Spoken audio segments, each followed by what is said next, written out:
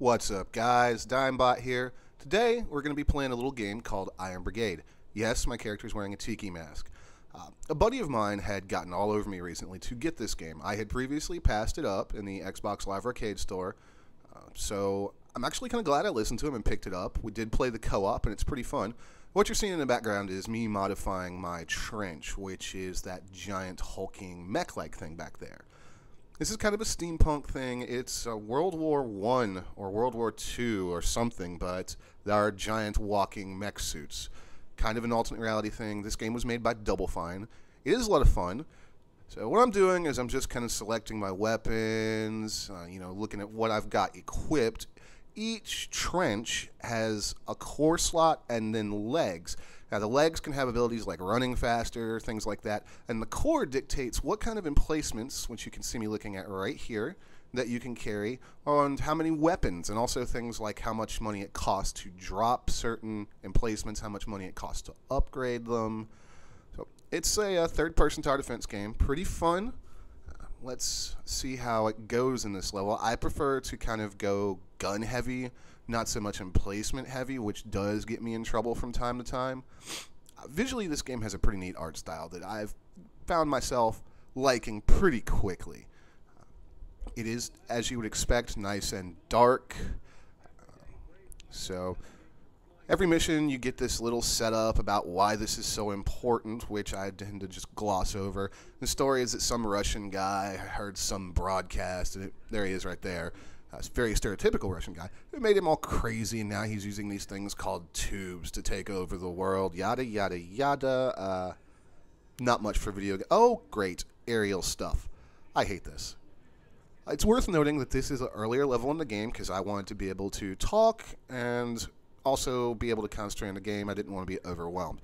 First thing we're going to do is find a place to put down an emplacement. So, glowing obvious placement pad. I think that would work. They just shoot in, burrow into the ground. And being attacked. Not cool.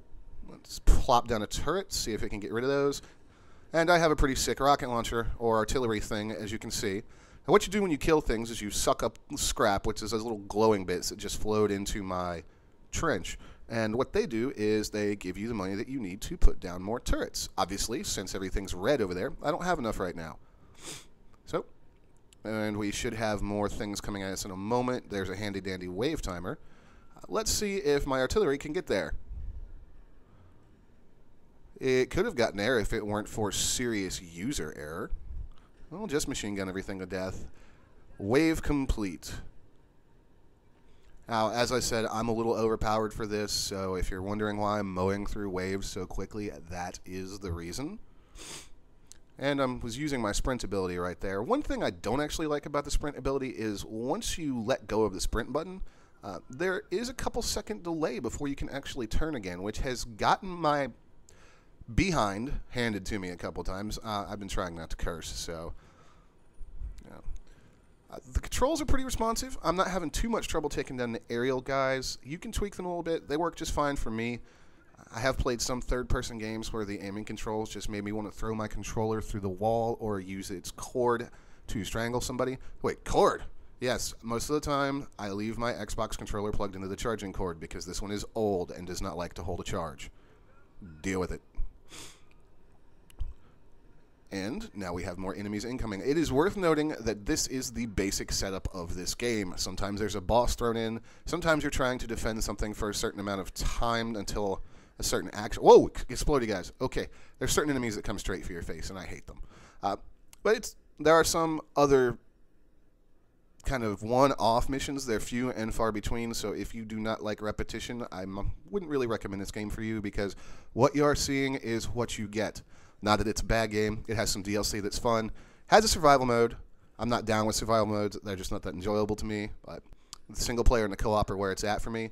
If you don't like tower defense games and you don't particularly care for, this style of mission setup, well, this is Iron Brigade, so don't buy it if you're that person. However, if you are that person, this is a fun game. I don't remember how much I paid for it because I just didn't pay attention. Sorry. Plus, Microsoft points, I have trouble converting them to real-world money. I wish they would just switch to real-world money, which I can't say the word world today for some reason. Sorry. which I've heard they're going to do. That'll be fantastic. And if I seem like I'm babbling, it's because I'm trying to find something to talk about while ooh, shiny. Oh, wait, those are the guys that kill me. For those wondering what's going on when I fire that mortar, it is a MIRV, which means that it drops other little mortar rounds as it goes. If you fire it down a long lane of approaching enemies and you don't derp it up like I do most of the time, it is highly effective.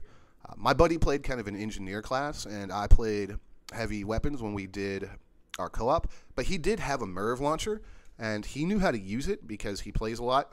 His mech is giant and golden and shiny as compared to mine. And he was just devastating, just whole rows of enemies with the thing. It was truly impressive to watch. So shout out to my boy, who will be watching this video, I'm sure, and knows exactly what I'm talking about. It also didn't help that we played the game after I had probably had a couple too many drinks, and every time I saw something new, I got scared because I didn't really know what was going on. What's going on now? Oh, God! Okay, so lightning is hitting everywhere. There are obvious glowing spots on the ground that'll kill me. Whatever, wave completed.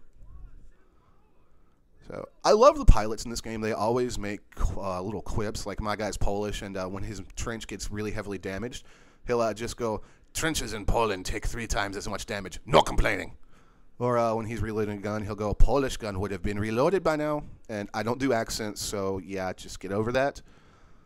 So the next thing we're going to do is come over here and plop down another turret. Turrets are upgradable. I think I did that a little while ago and kind of forgot to say anything about it. It does cost a little extra to upgrade them. If I was using a better chassis, I probably would have been able to throw down more upgrades, but I like my guns. Alright, how many more waves are there? You see my base health over there on the right, and if you've noticed I'm getting XP. You get XP in levels, which allow you to access better weapons and cores and legs. There's also specific challenges. I believe on this mission, if I keep my base health above 80%, I'll get some extra swag, which would be nice. I've already taken some damage, so I hope that it wasn't too much. This game, one thing that is worth noting, is it is not afraid to throw multi-pronged attacks at you. In fact, some of the later levels get pretty hectic, and the DLC, which I will not spoil your location, but it is different than the setting of the main game, I'm pretty sure some of the missions are damn near impossible. Look, biplanes are damn near impossible if you don't have a co-op buddy. That's another wave down.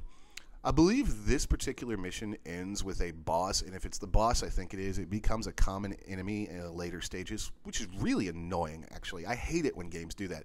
It's like, here, have this super tough enemy that it's going to really whoop the crap out of you. By the way, in the next level, we're going to throw 5 of them at you at once. That's just, I hate that. It's probably one of the only complaints I have about games. Fortunately, Double Fine handled it really well. By the time most boss enemies become recurring enemies, you have the weaponry you need to basically speak, "Oh, it's you again, die." Those guys almost took a chunk out of my base. Sorry about the sniffing, if you can hear it, guys. I'm a little stopped up today. My allergies are giving me problems for some reason. So, collecting scrap is key. Right now, I've got enough to be able to throw down another turret. And as you see here, we do have a multi-pronged attack coming in, so I'm going to focus on the aerials first because they irritate me. Actually, I think it might both be aerials, but whatever. Nope, they're ground enemies. Now, this is why you have your turrets, because by the time I had turned around, they had taken some damage off those guys, and then I was able to just finish them with one shot. I know some people play this very turret-heavy and are probably just like, "Digmbot, what's wrong with you? You're not playing the game the way it's meant to be played."